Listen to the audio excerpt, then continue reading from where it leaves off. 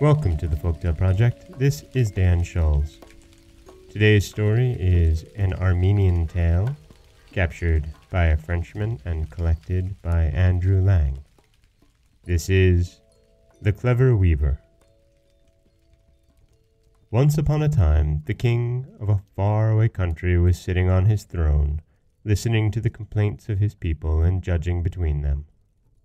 That morning there had been fewer cases than usual to deal with, and the king was about to rise and go into his gardens when a sudden stir was heard outside, and the Lord High Chamberlain entered and inquired if his majesty would be graciously pleased to receive the ambassador of a powerful emperor who lived in the east, and was greatly feared by the neighboring sovereigns.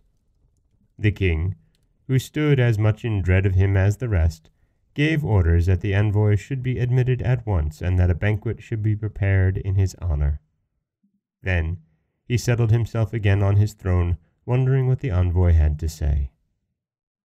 The envoy said nothing.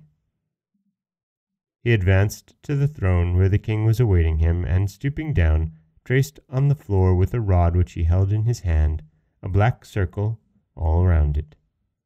Then he sat down on a seat that was near, and took no further notice of anyone. The king and his courtiers were equally mystified and enraged at this strange behavior, but the envoy sat as calm and still as an image, and it soon became plain that they would get no explanation from him. The ministers were hastily summoned to a council, but not any of them could throw light on the subject. This made the king more angry than ever, and he told them that unless before sunset they could find someone capable of solving the mystery, he would hang them all. The king was, as the ministers knew, a man of his word, and they quickly mapped out the city into districts so they might visit house by house and question the occupants as to whether they could fathom the action of the ambassador.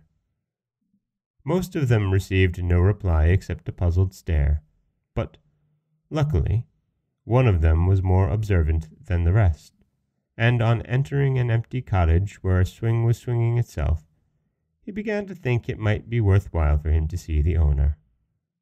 Opening a door leading into another room, he found a second swing, swinging gently like the first, and from the window he beheld a patch of corn and a willow which moved perpetually without any wind, in order to frighten away the sparrows. Feeling more and more curious, he descended the stairs and found himself in a large light workshop, in which was seated a weaver at his loom. But all the weaver did was to guide his threads, for the machine that he had invented to set in motion the swings and the willow pole did the loom work. When he saw the great wheel standing in the corner and had guessed the use of it, the merchant heaved a sigh of relief. At any rate, if the weaver could not guess the riddle, he might at least put the minister on the right track.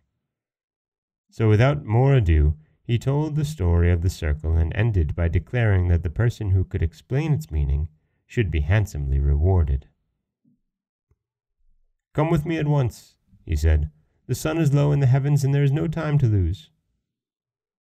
The weaver stood thinking for a moment, and then walked across to a window outside of which was a hen coop with 2 knucklebones lying beside it. These he picked up, and taking the hen from the coop, he tucked it under his arm. "I am ready," he answered, turning to the minister. In the hall, the king still sat on his throne and the envoy on his seat. Signing to the minister to remain where he was, the weaver advanced to the envoy, placed the knucklebones on the floor beside him. For answer, the envoy took a handful of millet seed out of his pocket and scattered it round, upon which the weaver set down the hen, who ate it up in a moment.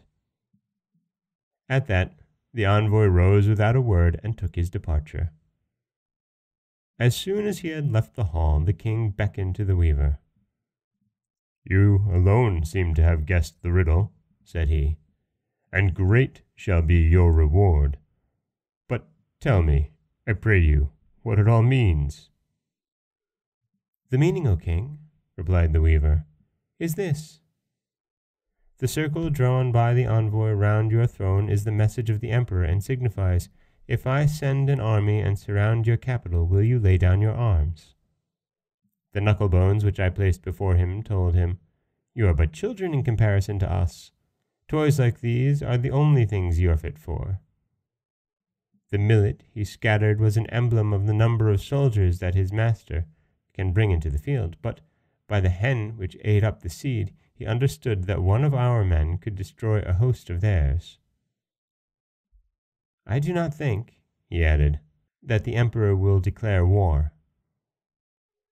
You have saved me and my honor, cried the king, and wealth and glory shall be heaped upon you. Name your reward, and you shall have it even to the half of my kingdom.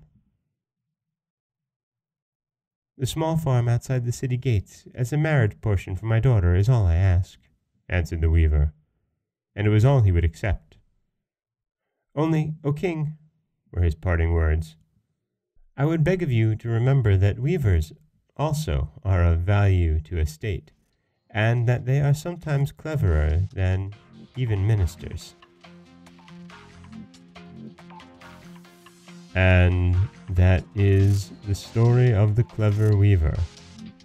Again, an Armenian tale via the French, captured by Andrew Lang in his Olive Fairy book. This is Dan Scholes for the Folktale Project. Don't forget that you can subscribe to the podcast on Apple Podcasts, Stitcher, Google Play, Overcast, anywhere that you like to get your podcasts. You can also follow us on Twitter at Folktale Project. You can find us on Auto Radio, TuneIn Radio, and iHeartRadio. And you can always head over to folktaleproject.com, where you'll find a new story waiting for you every weekday morning. Thanks for listening.